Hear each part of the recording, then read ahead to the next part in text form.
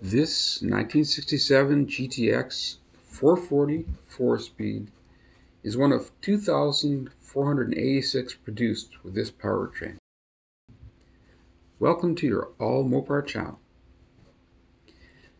The GTX was Mopar's first real attempt to counter the GTO. From 1964 to 1966, there was no question of whether Mopars were fast or not. But the public was looking for cars that not only ran fast, but they also looked fast. The image was important, and this is why the GTX and the Coronet RT were born.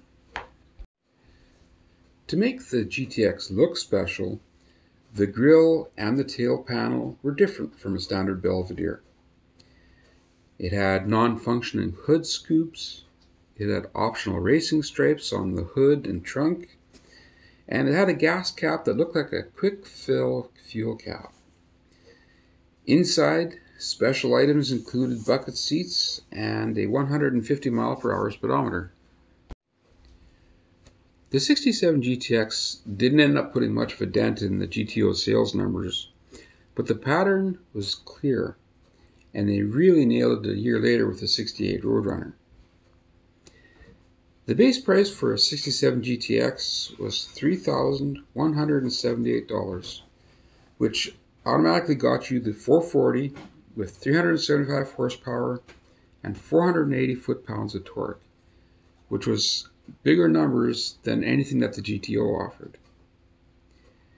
This particular car has the 4-speed, which was a no-cost option. You could get either the TorqueFlite or the 4-speed.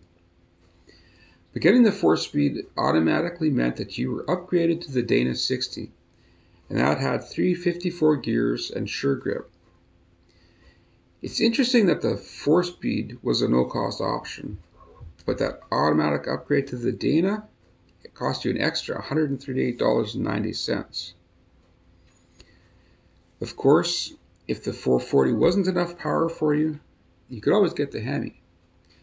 But on the street, the 440 would be able to keep pace with it, at least for the first little while.